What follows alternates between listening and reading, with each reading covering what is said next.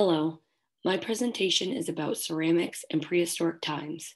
I chose to do my presentation on ceramics in prehistoric times because I have always been interested in the idea of making and sculpting ceramic dishes and other objects. Although I have only ever made clay objects for fun when I was younger, I wanted to study more about the topic and the history behind it. A critical component of the Neolithic way of life was the ability to make ceramic vessels. The art of the pottery had a huge use of shaping and decorating objects. There are technicalities with the ceramics and pottery. Ceramics cover all baked claywares, and pottery covers all baked claywares except porcelain. Porcelain is extremely hard and fine white ceramic, which was made by the Chinese potters in the 8th century CE. It is a mixture of kaolin and pentunse fired at a very high temperature, then resulting with a translucent surface. Porcelain is the most refined product of ceramic technology.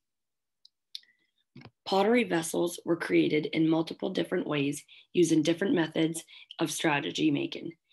You can raise up the sides from a ball of raw clay, coil long rolls of soft raw clay, stack them on top of each other to form a container-like shape, and then smooth them by hand.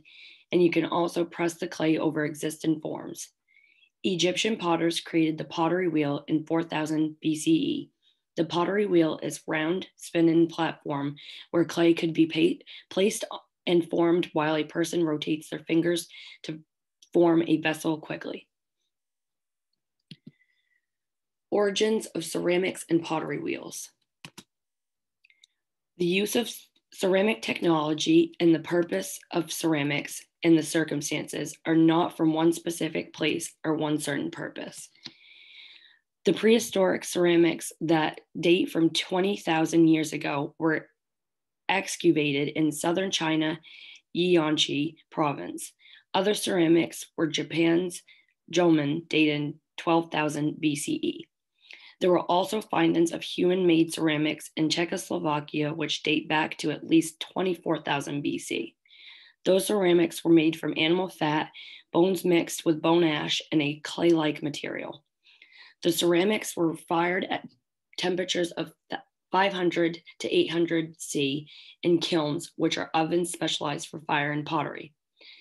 Some stone elements in the clay can become glassy when in temperatures between 1200 and 1400 C, resulting in a stronger type of ceramic, which is known as stoneware. Uses, visual of a Neolithic ceramic vessel. This early Neolithic jar was built roughly around 6000 to 5000 BC from Kramis Didi Gora in the Republic of Georgia. The jar is about a meter in length and width and is able to hold at least 80 gallons. Uses and purposes of the vessels. As you may know, the pottery vessels were used for storing different types of products. For arable farming, the vessels were used in Mesolithic and Neolithic period for cereals and dairy products. In the Neolithic period, many different types of vessels were made, and the shapes and decorations were both symbolic and held a realistic significance. A lot of the vessels were designed in a way that made them look sort of like actual baskets or woven if you look at them in a certain way. Vessels could be used as a decorative display for special occasions, as well as being used for simple household pots. The pots were used for many other things as well, such as for medicines, neurotic plants being consumed, cooking and eating purposes, and much more. More uses and purposes for the ceramic, pottery, and clay. Neolithic people didn't use pottery and clay for just making ceramic vessels. They also were useful to making miniature figures. The miniature figures referred to fertility cults and matriarchal societies as well. These figures were signified as art of human bodies because they mark the purpose of human identity. The sculpted human figures were used for different things such as toys, portraits, and votives. Even though the determination on why pottery was first invented, all the purposes for them I have stated, and much more, gave ceramics a reason to be made and used. Back then and now, the technology for producing ceramics evolved over time and became much more simpler from back then to the present day. Here's what it looks like. Here's what looks like an extremely old pottery wheel compared to a pottery wheel that are made in 2020. This was a great opportunity to learn more about ceramics, clay, and pottery, especially since I have been a fan of using clay and even Play-Doh.